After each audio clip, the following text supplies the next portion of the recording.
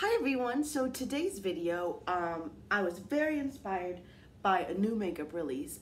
So if you don't know, Natasha Denona is coming out with a new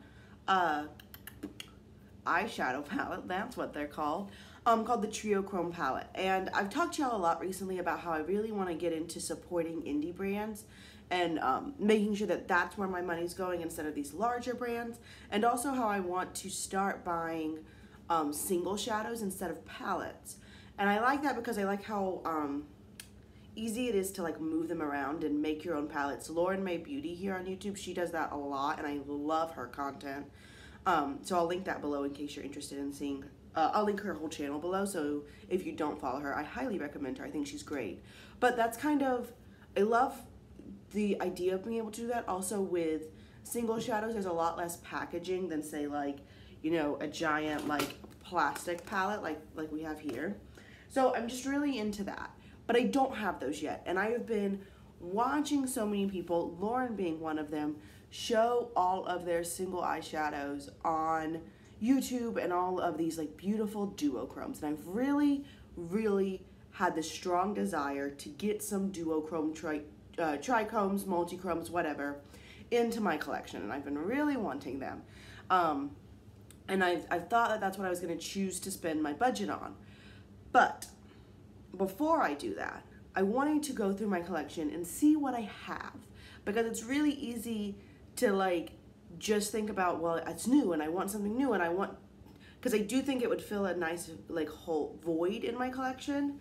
And the new Natasha Denona Duochrome palette was just like the last step that I was like, I need this. I didn't necessarily want that palette, but I was like, I need some duochrome from some indie brands. I was really thinking I was gonna get some from Clionadh or JD Glow or Shine by SD, or maybe someone else, I don't know. But that's what I was wanting, but I was like, you know what? Let's take a step back. Don't spend all your budget, especially because, you know, we've got a honeymoon coming up and we're really trying, honeymoon and buying Christmas presents. We're trying to, you know, work all of that out. So I was like, well, let's see what we have. Let's see what's in the collection already before we start, you know, buying more things and accumulating more stuff when I really don't need more stuff. And I was really surprised. I've got like a pretty large stack here of different duochromes and things like that. I think pretty much everything's a duochrome. There might be a couple of multichromes in here. And some of them are definitely like higher quality than others. But maybe you'll have some of these. If you follow me, you know I don't have a ton of brand new makeup. I'm really trying to use what I have instead of accumulating more and more and more. So you might already have some of these in your collection. And if you don't have these exact things, maybe it'll inspire you to go through your collection and see what you do have and play with that. So let's just get into it. I will start with a highlighter, because I went through my highlighter collection as well, because you know, like flashing highlighters were a big thing, I don't know, just a couple of years ago. And I do have this Becca highlighter, which it's the Light Chaser highlighter in Rose Quartz Flashes Seashell. And you know, I mean, there are no rules with makeup.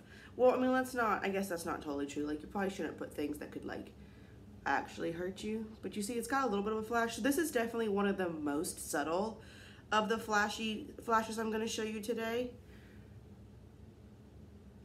There we go. But it's got a little bit, you know? Just a little bit. And this was definitely like marketed as kind of like a duochrome thing before duochromes were as popular as they are now. So, there's that.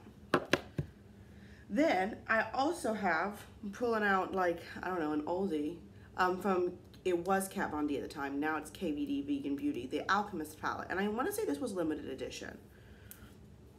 And this is a bunch of white shades that flash a certain color. So we have green emerald, blue sapphire, ultraviolet amethyst, and pink opal. So y'all can even see on my fingers some of, especially like this one, I feel like you can really see well. And what I use these specific shades most often for, you can see they're extremely powdery. I use them a lot for inner corner highlights. I really like the way they just add a little bit of like intrigue to my look. So I like these a lot, but again, duochromes that I already had. And a lot of these specific ones are really great to top other shadows with. So if you have like a yellow and you want to put a little bit of green duochrome, this might be the best way to do it.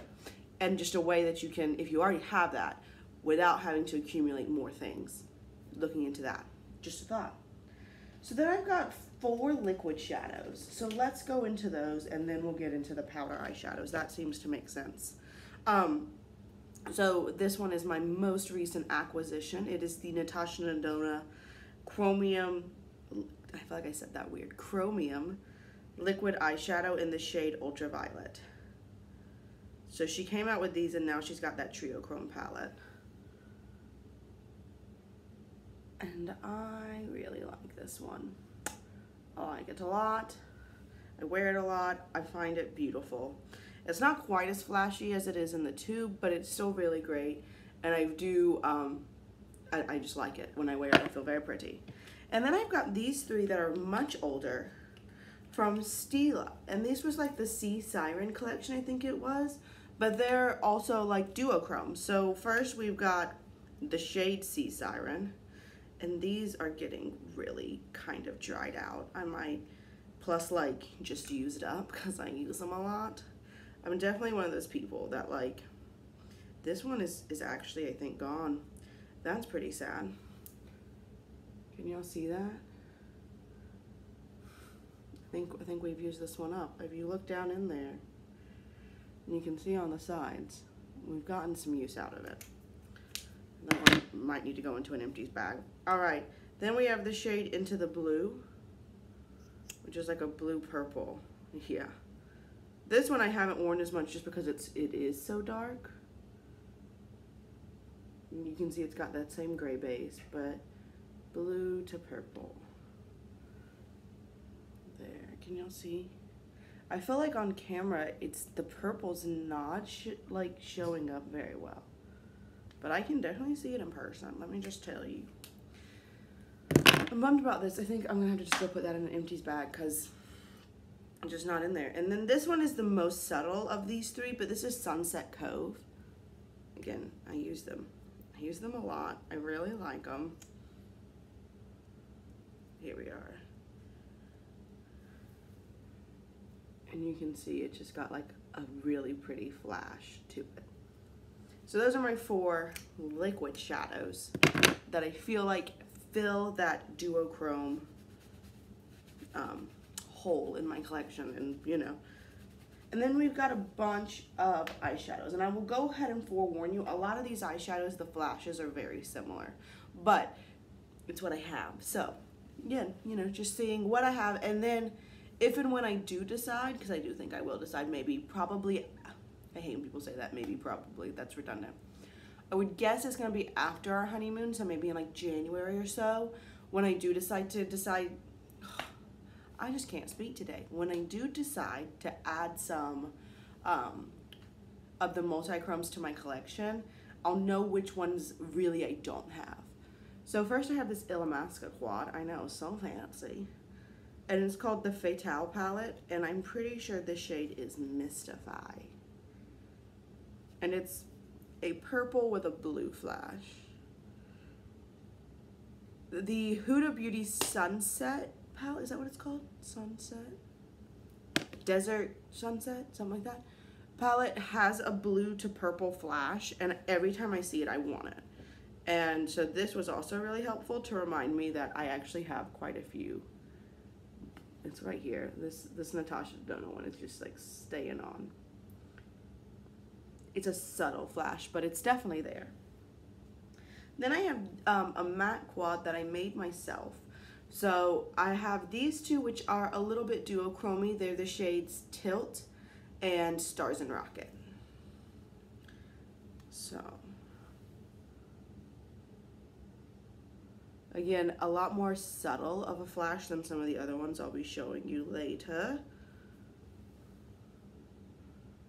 But you can see how similar these 2 are with the purple with the blue flash. I feel like the MAC might have a little bit more of a flash.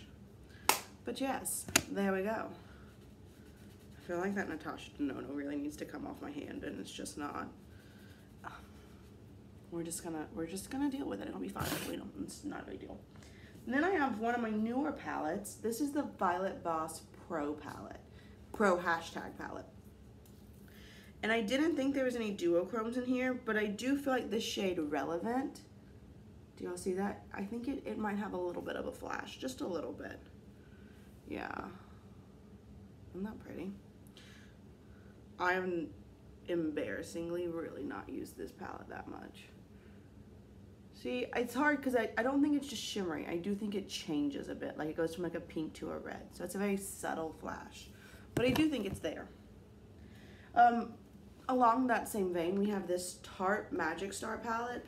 I've said this like a million times on my channel, but like I swear I'm the only person in the world that bought this palette. But I did, and I really enjoy it. As you can see, it's definitely got some use out of it.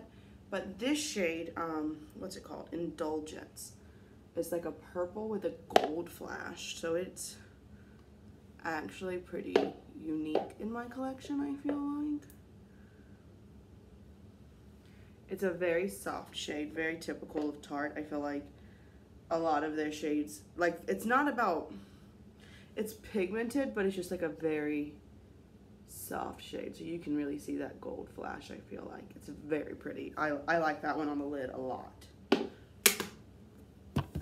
And then, we'll just keep grabbing. This is the Pirates of the Caribbean Lorac palette. I love this palette so much. Anything Disney, you know, gets me to the core. And this shade, Black Pearl, is a duochrome. It's one of those like blue-brown pigment ones. And I haven't shown y'all any of them, but we're getting there. I promise you, we've got a bunch.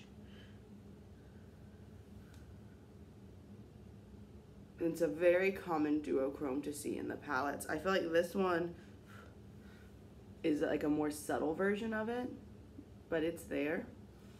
I'll just go ahead and tell you, I did have Urban Decay Lounge, but because, and then you'll see, well, we're gonna get in them.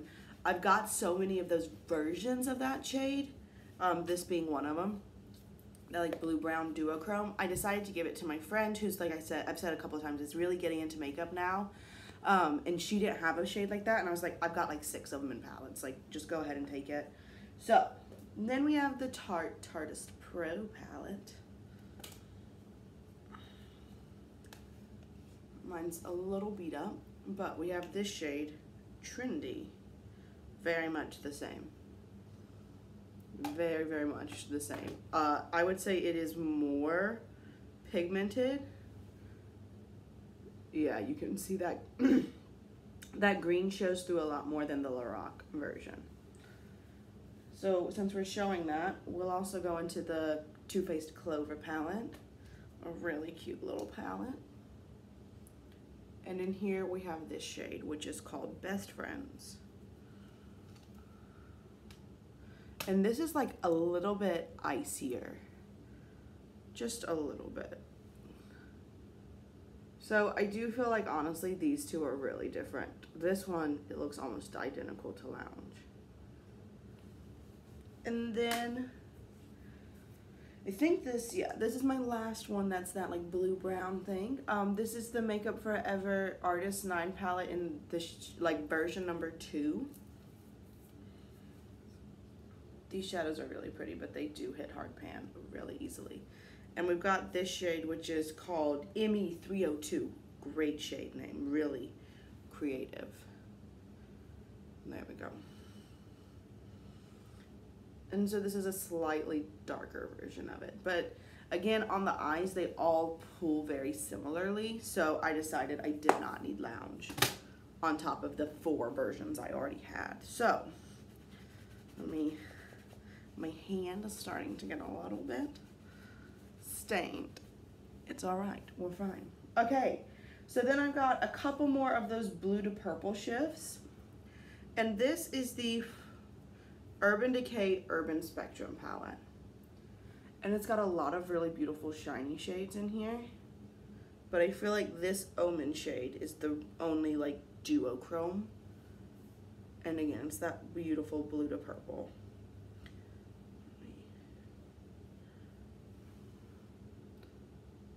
Yeah, you can really see how the blue comes out through that. I love that shade. And then we have the shade that I'm actually wearing on my eyes today, this blue to purple shift that we have going on.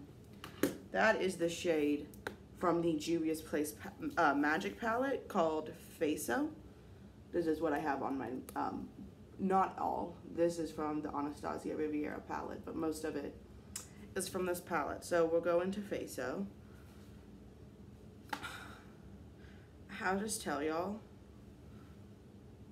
So this one, you can tell, is actually a little bit icier and whiter than the Urban Decay version, but they are pretty similar. After having this palette and like I'm starting to play with it more, it's in my project 10 uses. I want every Juvia's Place palette. They're so good. But after the honeymoon, really want to go on a honeymoon. So then I've got two more that I feel like are pretty unique in my collection. I have the Too Faced Gingerbread palette, which is also in my project 10 uses, and we have this shade Hot Toddy, which is a stunning duochrome. This duochrome is like how I want all of mine to be.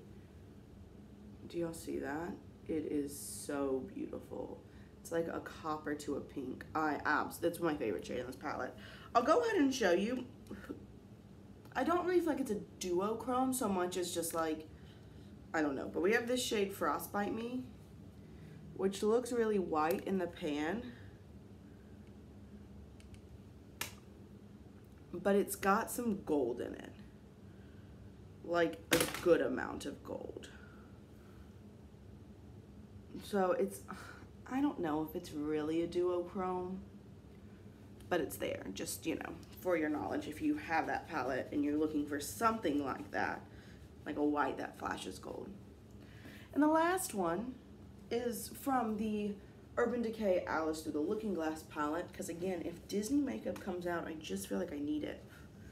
And it's this shade Lily, which I'll go ahead and tell you, you can tell I've used Hatter a lot. And Hatter is very powdery, so there is some green in Lily, and I tried to get it all out, but it's just there. So ignore any green, but this does have like a beautiful pink pearl in it. Yeah, it's like a white with a pink pearl. Let me get you a little bit more so you can see it. I really like this shade. I use it a lot.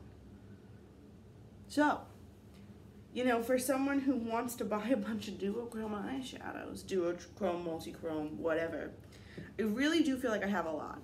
But, like I said, I have a lot of repeats or some that have the same flash. But it's good to know what I have so I don't end up buying the same things over and over again, because that's defeats the purpose to me. But yeah, so also we found out that this is just completely empty, which is a bummer, but I did get a lot of use out of it, so, you know, we'll talk about it in a empties video coming up. So, those are all of my duochrome. I don't really feel like I have any multichromes. I know this shadow claims to be, but I feel like I pretty much just have a bunch of duochromes in here. But they're really pretty, and I do really enjoy them, and I feel like they're becoming more and more popular. So, before you go out and buy a bunch of stuff, maybe just look in your collection and see what you have. Maybe you have some of these. Maybe you have something completely different. That's great too. But yeah, that's what I have. So it helps me to know not to go out and just buy a bunch of things, because that's definitely my tendency. But I hope you enjoyed this video. As always, if you have any questions, requests, suggestions, or comments, please leave them down below. I love talking to y'all. It's one of my favorite parts about doing YouTube. And yeah, I'll see y'all real soon. Bye.